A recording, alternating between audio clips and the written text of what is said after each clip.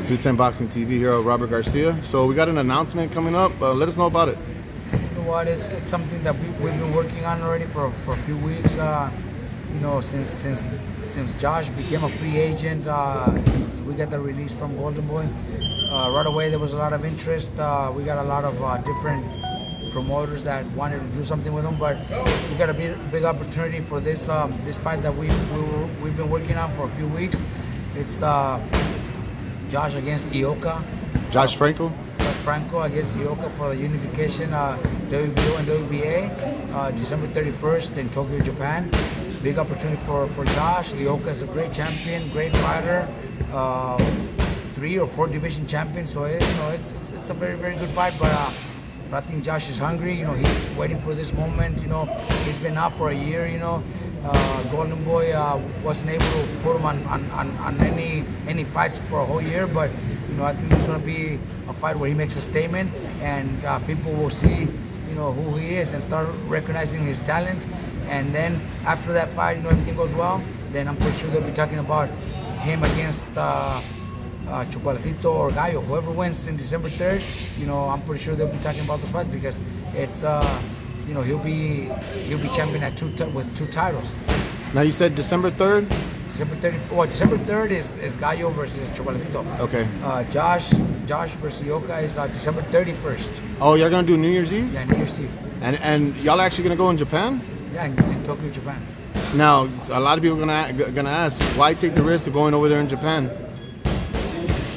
Because it's a fight that I know we could win, and it's a big opportunity. It's for another title. It's a unification, and what Josh needs right now, especially with all the champions at 115 fighting, his brother exploding the way he did, Josh needs a fight like this that man to be motivated. Because I know that if we just try to bring him back slowly against, you know, so-and-so, you know, guys that don't mean nothing for him, I know he's not going to get motivated, especially knowing that his brother is fighting on top cards, big cards.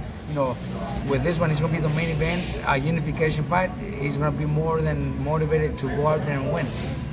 Now, Josh Franco, he's coming off his best performance against Maloney, a year off, and damn, a unification fight.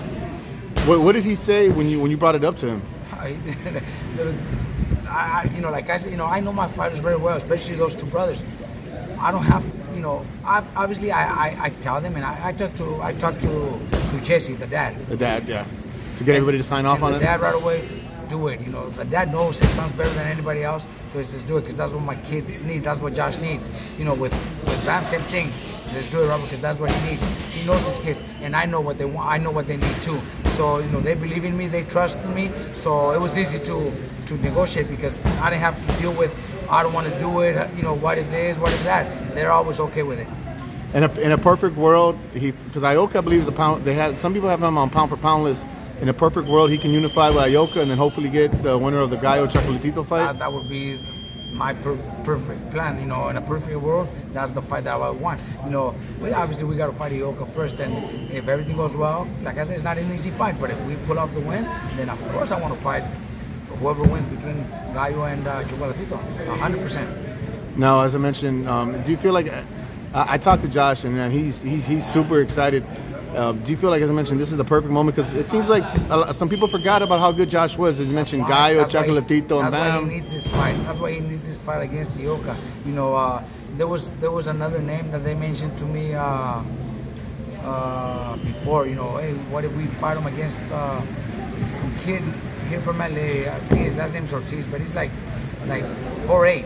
He's a short guy, like 4'8", and he only has like 9 fights. I'm like, why are you mentioning that guy to me, man? I'm not gonna get Josh, a world champion. You know, his brother's fighting, you know, Cuadras and then Rungvisai, and he's gonna go fight a guy that only has 9 fights.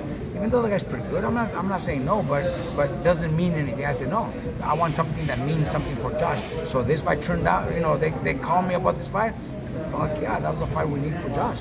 And then, as you mentioned, Bam's going to go down to 112, hopefully get either Sonny Edwards or Cesar Martinez or something like that? Yes, that's the plan. You know, Bam fights at 112. You know, he could stay in 112 for a few fights. In the meantime, Josh, you know, does what he has to do at 115 because I don't want to mix them and Bam get get all the big fights, because you know, if we talk to Eddie Hearn would probably rather do Bam versus Gallo Estrada or Chocolatito than Josh, because he doesn't have Josh under contract. Yeah. So I'd rather do that to leave 115 open for Josh.